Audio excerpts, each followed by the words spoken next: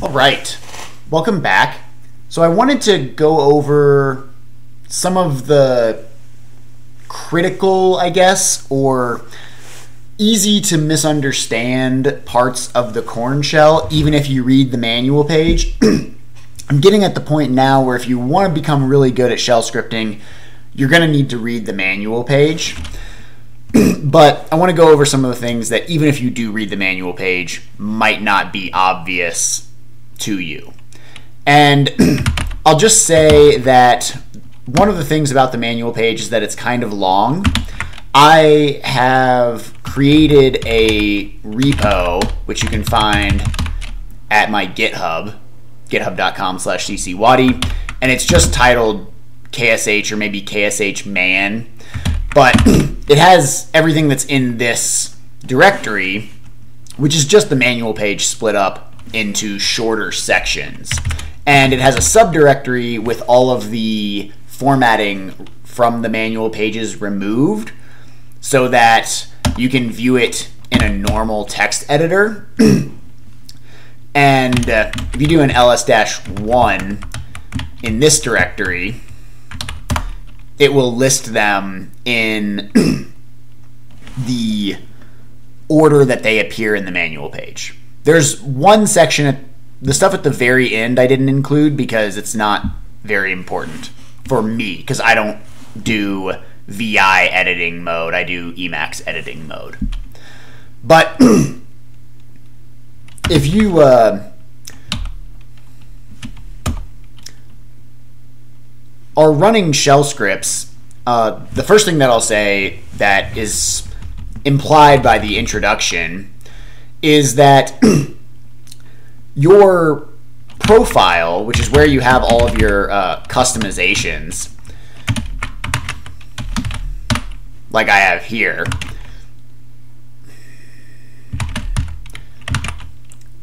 that will not be read if you just run a non-login shell. So if I just type KSH, that will run a new version of the Korn shell, and that's not going to read any of my customizations. Similarly, you can create shell scripts like I have here,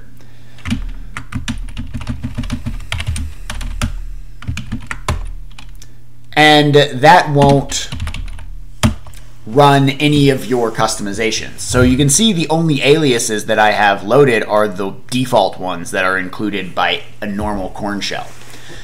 And if you, as an aside, if you want to create a shell script that you can just run by typing the name of the file, you can do that just by doing # !bin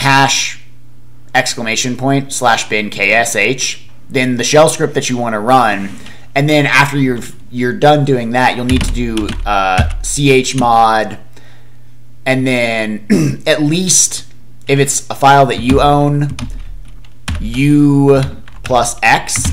So you can see if I do an ls-l of test, the user is allowed to execute this file.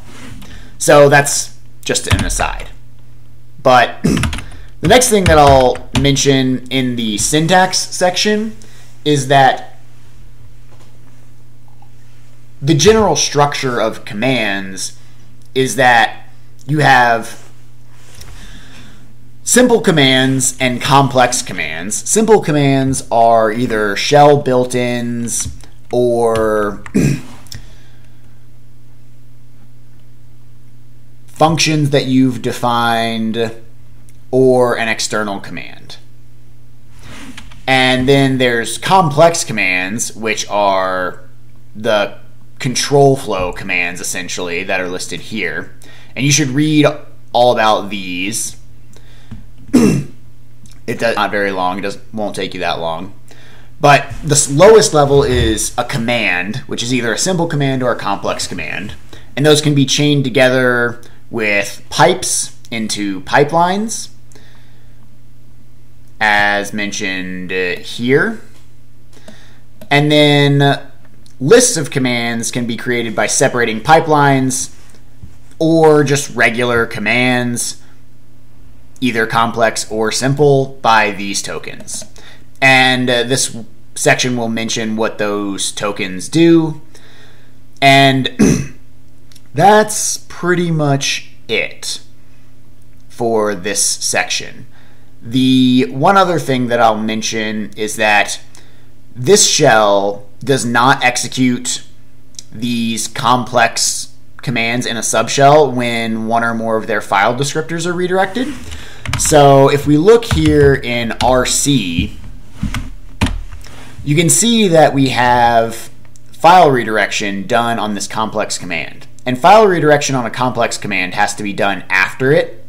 But essentially what this will do is it will force whatever is in this section between the while and the do to read its standard input from this file that's found by substituting this $. And if you're going to be changing environment variables, that won't happen if your shell runs things in a subshell. So it won't be passed to the parent shell. Now, subshells are different from newly executed shells that I mentioned just a moment ago, in that at the moment that the subshell is started, it's almost exactly the same as the parent shell, which means any configuration that you have run, any configuration that you have will still be there. So I can run gstatus in a subshell, and it will still recognize that I have G aliased to get no pager. But that's pretty much it for the command section. The one other thing that I'll mention is that for functions, as you can see here, the arguments to the function are referenced with $1 for the first argument, 2 for the second, etc. And then $10 you would reference by doing that if you happen to have a command that had 10 arguments or more. So that's it for that section. The next thing that I will mention is IFS whitespace. So whenever you do any form of substitution, whether it's parameter substitution, command substitution, or arithmetic substitution, if you don't do that substitution in double quotes, it's subject to IFS field splitting. So field splitting will split the output of that substitution into separate arguments based on the values of the IFS parameter. So this specifies a list of characters which are used to break a string up into several words. By default, or if IFS is not set, it just uses space, tab, and new line. And those are also special because they're called IFS whitespace, and one or more IFS whitespace characters in a row do not create empty fields. Other characters will delimit empty fields. And at the beginning of a string, leading non-IFS whitespace does create an empty field. So as an example, let's see what my IFS is set to right now. Okay, so it's currently set to the default. And just to make sure, I can unset it to make this totally clear. And I will use the .printargv function that I have created to show you what's going on here. But if I do an echo, and suppose I even do this in quotes. There we go. Some spaces here. You can see that this trims all of this leading white space, all of this intermediary white space, and all of the trailing white space. So the arguments that I get are just some spaces and here. If I put this in quotes, again,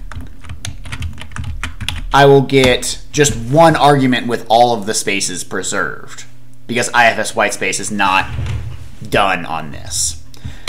And if I set IFS to, let's say, a space followed by a colon, then doing something like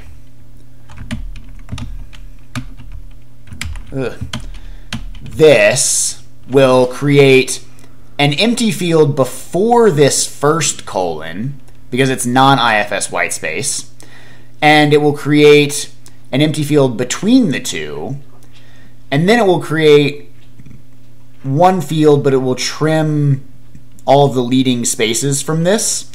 So this second colon and the rest of the spaces delimit one field, and then all of these spaces delimit fields between sum and spaces. These spaces delimit fields between sum and here.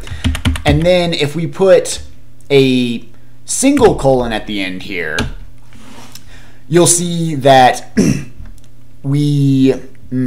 why did this only give me 1? That's interesting.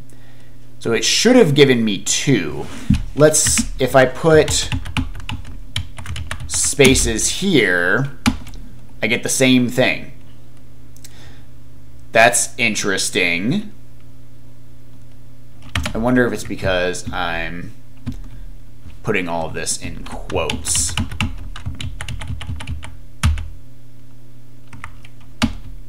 Nope. Interesting.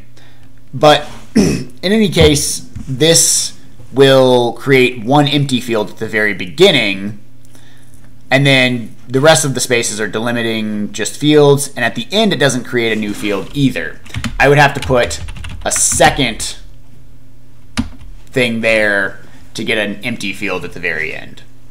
So just be aware of IFS whitespace. Also, I will mention that if you're going to use backticks for command substitution, don't use them if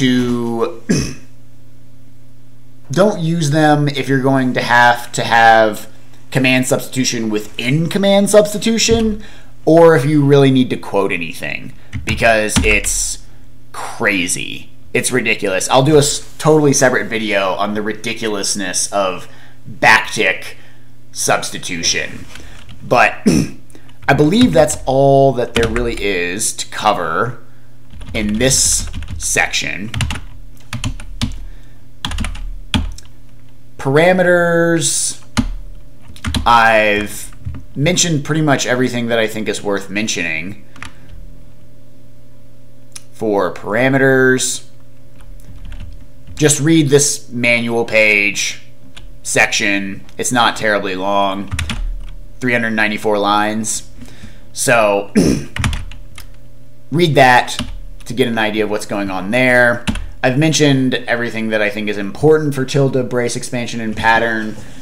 Read the manual page for full details, but there's nothing particularly complicated there. Redirection I've mentioned, but you can get more details by reading this, as well as just by looking at some code. So if we go to RC, there will surely be a section. Yeah, so you can see here, you can redirect standard error to dev null by just prefixing this with a 2, and then let's just search for a /dev null. Yeah, so here you can see they're redirecting standard input or standard output to dev null, and then they're making standard error copy standard input. So standard error also goes to dev null. File descriptor 2 here is just another name for file descriptor 1 in this case after you do this. But you have to do this in this order. So